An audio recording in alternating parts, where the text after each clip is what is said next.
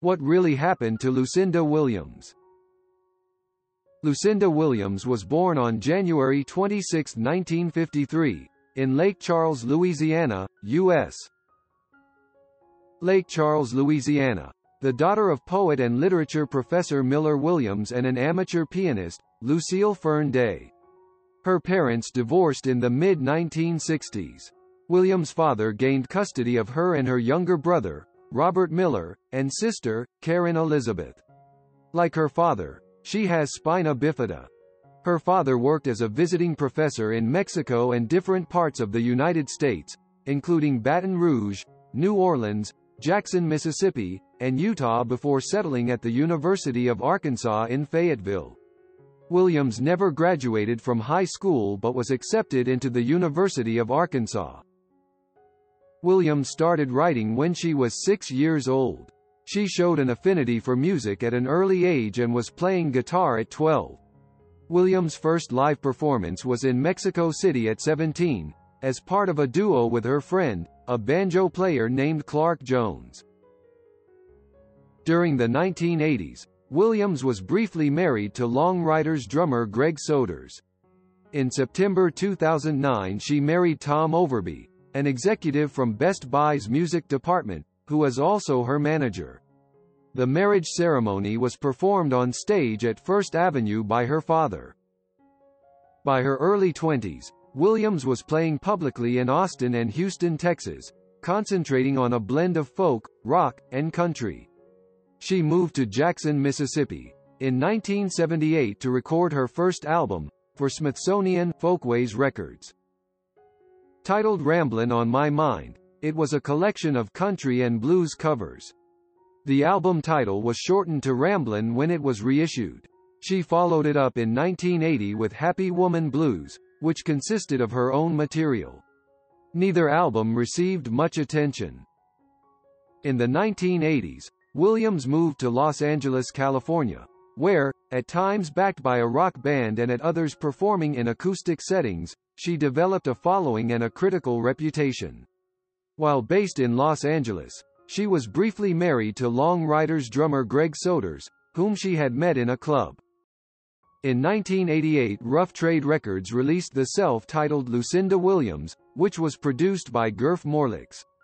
The single Change the Locks, about a broken relationship, received radio play around the country and gained fans among music insiders, including Tom Petty, who would later cover the song.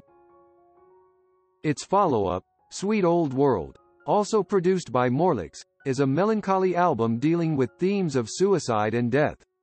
Williams' biggest success during the early 1990s was as a songwriter.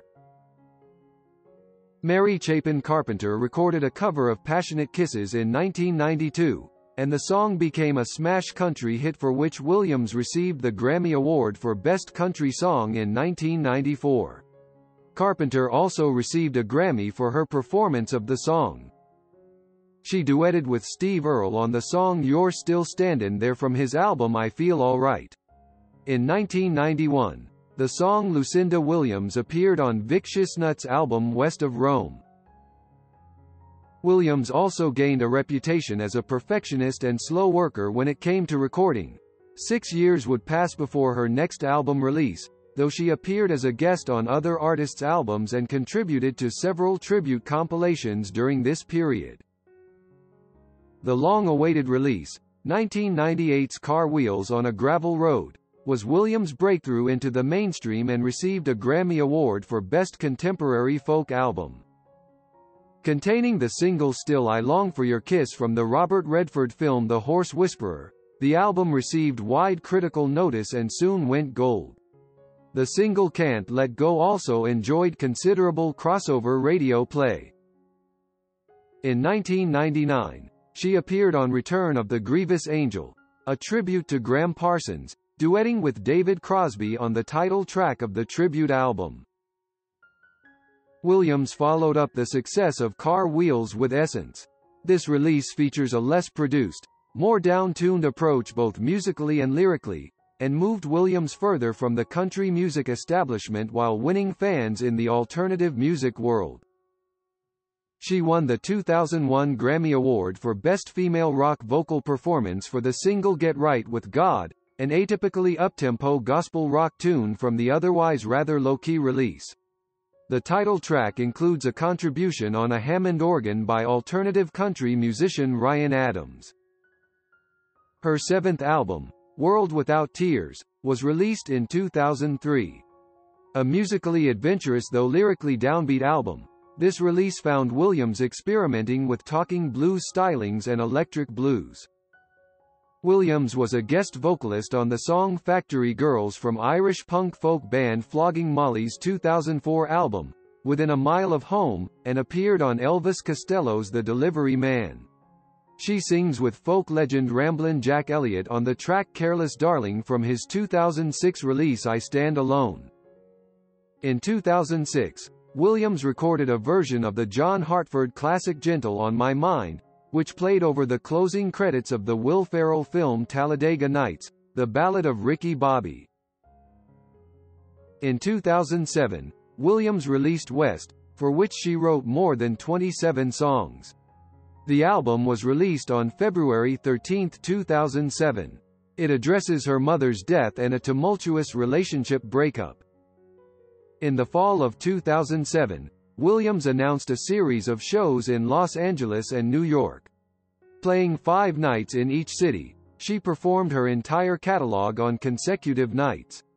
These albums include the self-titled Lucinda Williams, Sweet Old World, Car Wheels on a Gravel Road, Essence, and World Without Tears. The next album from Williams wrapped recording in March 2008. Titled Little Honey, it was released on October 14 of that year. It includes 13 songs, among them, Real Love and Little Rock Star, the latter inspired by music celebrities in the press, like Pete Doherty and Amy Winehouse. Little Honey also includes a cover of AC/DC's Long Way to the Top and Rarity, inspired by singer-songwriter Mia Doi Todd. In July 2008, though Little Honey had yet to be released, PasteMagazine.com listened to an advance copy and rated the duet between Williams and Elvis Costello on the song Jailhouse Tears as the number 5 all-time greatest country rock duets. Her 2008 concert appearance at the Catalyst, Santa Cruz, contained an announcement by the city's mayor that September 6, 2008, would henceforth be Lucinda Williams Day. Williams released a cover of Shel Silverstein's The Ballad of Lucy Jordan in June 2010 as part of the Twistable, Turnable Man tribute album. In September 2012, she was featured in a campaign called 30 Songs 30 Days to support Half the Sky, Turning Oppression into Opportunity for Women Worldwide, a multi-platform media project inspired by Nicholas Kristof and Cheryl Wu Dunn's book. On September 30, 2014, Williams released her 11th studio album, Down Where the Spirit Meets the Bone, the first album on her Highway 20 Records label. In 2015, Williams provided backup vocals for the Don Henley song Train in the Distance on his album Cass County. On February 5, 2016, Williams released the album The Ghosts of Highway 20 and performed on The Late Show with Stephen Colbert on February 17, 2016. In May 2017, Williams was awarded an honorary doctorate of music from Berklee College of Music during the 2017 commencement concert. In June, Rolling Stone named Williams one of the 100 greatest country artists of all time. Later that year, she re-recorded and expanded her 1992 Sweet Old World album, this time titled This Sweet Old World. On June 29, 2018, Blue Note Records released Vanished Gardens by Charles Lloyd and the Marvels, which features Lucinda on 5 tracks. Marvels members Bill Frisell and Greg Leiss have previously worked with Williams, including on Car Wheels on a Gravel Road. In 2019, Williams co-produced New York singer-songwriter Jesse Mallin's LP Sunset Kids and co-wrote 3 tracks on the album. She also performs on 3 tracks of Sunset Kids. This girl's talent deserves to be honored above all the great.